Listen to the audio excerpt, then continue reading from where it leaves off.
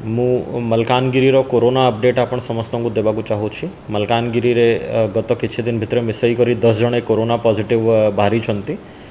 ता भितर 9 जने टीएमसी रे रही थिले क्वारंटाइन रे एवं जने कम्युनिटी हेल्थ वर्कर रही छंती। से सबू टीएमसीज एंड से विलेज को आमे कंटेनमेंट जोन भाव रे डिक्लेयर करिछु, बफर जोन करी कि बृहत भाव रे कांटेक्ट ट्रेसिंग एवं मेडिकल स्क्रीनिंग लोकंकर चलाइछु। सेथिपाई मु समस्त को अनुरोध करुछि, एटा किछि पैनिक करिवार सिचुएशन नाही, सबु जिनस हमर कंट्रोल रे रहिछि।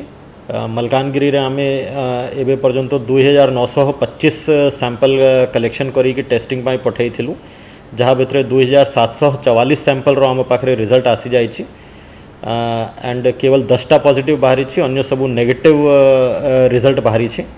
सेथिपाई ये परिस्थिति संपूर्ण भाव रे हमर कंट्रोल रे रही। बहुत लोक मोटू बॉर्डर चेक पॉइंट दे करी हमर जिला को आसी छंती एवं अन्य जिला को भी जाई छंती।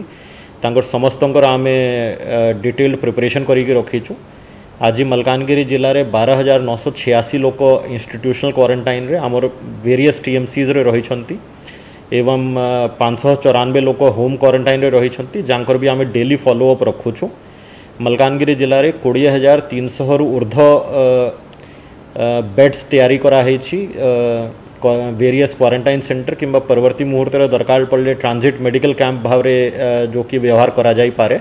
मु मलकानगिरी रही समस्त लोक को पुणी अनुरोध करुछि, आपण समस्ते सामाजिक दूरतार निश्चय पालन करंतु। किछि किछि इकोनॉमिक एक्टिविटीज अलाउ कराई लॉकडाउन रे कोहल करा जाइछि, जेमिति कि समस्त लोक बची पारिबे, निजर काम करि पारिबे।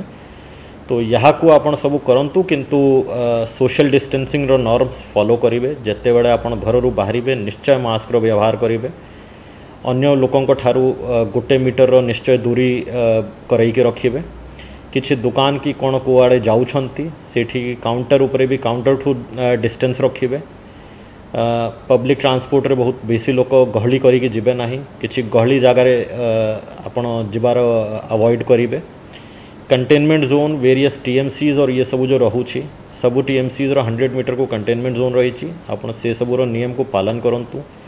टीएमसी पाखरे भी किए जानतु नाही, जेमिति आमे देखुछु कि मैक्सिमम केसेस हम टीएमसी पाखरे रहूछि।